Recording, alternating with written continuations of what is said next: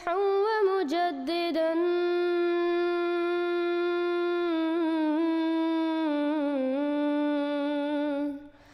فارنوا بنظر Tahir وجناني.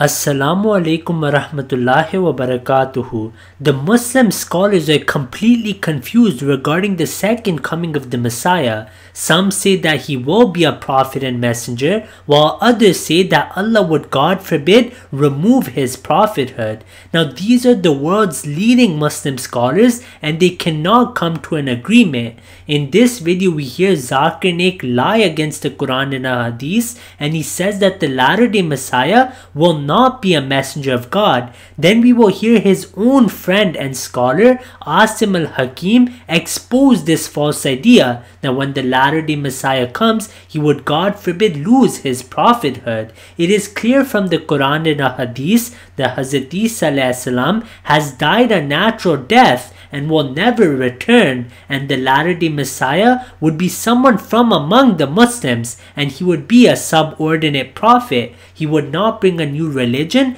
rather he would be a follower of Hazrat Muhammad sallallahu alaihi wasallam. He would still be an Ummati Nabi as prophesied. You said is the final messenger is Muhammad Nabi. Again that Jesus Christ will become no. In the second coming he will not get any new message. Messenger means to get some message. He will not come as a Rasul. He will not come as a Rasul. He will come to testify to the Christians that never claim divinity. He will not get a new message. The message that he got, the Injil, was there about 2000 years back. That has been corrupted. Now Muhammad sallallahu alaihi wasallam came. So even Prophet Jesus, peace be upon him, when he comes back, he will follow the message of the Quran and the message of Prophet Muhammad sallallahu alaihi wasallam. But the question is, will he come as a prophet or an ummati of Prophet Muhammad alayhi salatu wasalam? Well, once you're a prophet for life. So if he was a messenger and a prophet of Allah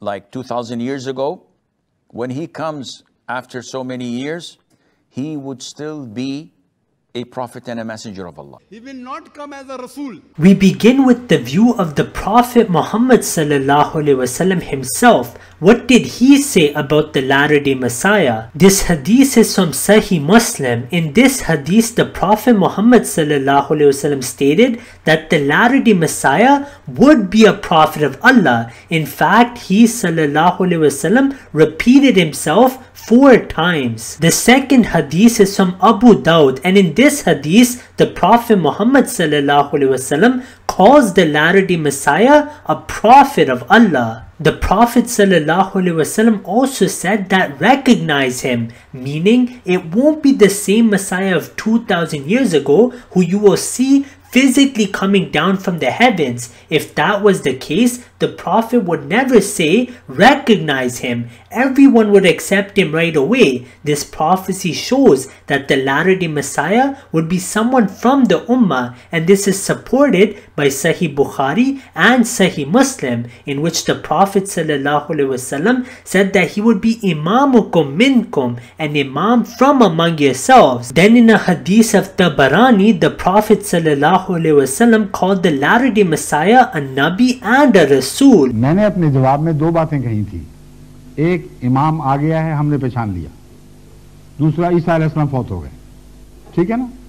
नबूवत का जिक्र नहीं किया. क्यों नहीं किया, मैं आपको बताता हूं.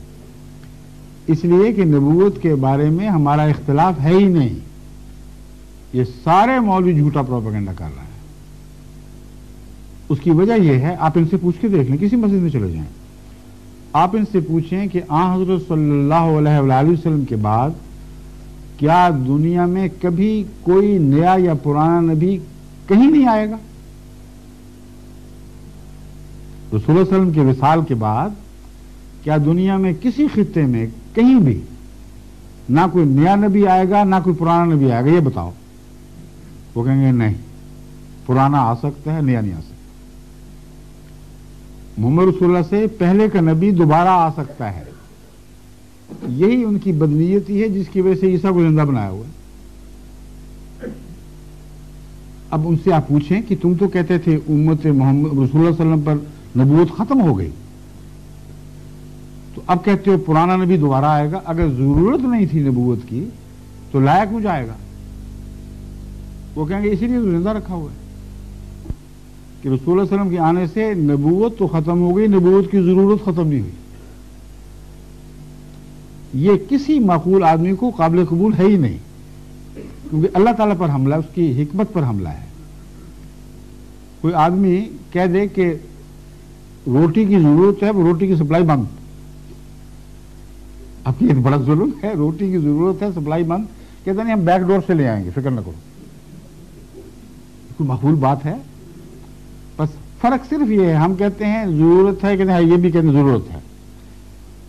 ہم کہتے ہیں فرنٹ ڈور سے روٹی آئے گی, محمد رسول اللہ کی امت سے وہ پیدا ہوگا جس کو خدا تعالیٰ نبوت کی ضرورت پوری کرنے کے لیے امت محمدیہ میں بھیجے گا. یہ کہتے ہیں فرنٹ ڈور بند ہے, بیک ڈور سے ہوگی. پرانے نبی کو لایا جائے گا اور امت موسوی کے نبی کو امت محمدیہ کا نبی بنایا جائے گا. نبوت کا انکار ہے ہی نہیں. امت موسوی کے نبی کو امت محمدیہ کا نبی بنایا جائے گا. ہم کہتے ہیں امت محمدیہ کے غلام محمد کو امت محمدیہ کا نبی بنایا جائے گا. یہ فرق ہے. اس لیے ختم نبوت والا وہ عقیدہ بالکل جھوٹا پیش کیا جا رہا ہے. آپ اس کی تصدیق کر کے دیکھ لیں, ہر جگہ آپ کو یہی جواب ملے گا. اگر آپ کہیں گے کہ نبوت پرانا نبی بھی نہیں آ سکتا تو آپ کو کہیں گے تم کافر ہو, بھاگو یہاں سے. اور پاکستان میں ہو تو بھاگو نہیں, مار بھی پڑ سکتی ہے. شکریہ. If you have not yet subscribed, make sure to subscribe and click on the bell icon so you can get notifications for every new video. Also make sure to like and comment on the video and follow on Twitter and Instagram.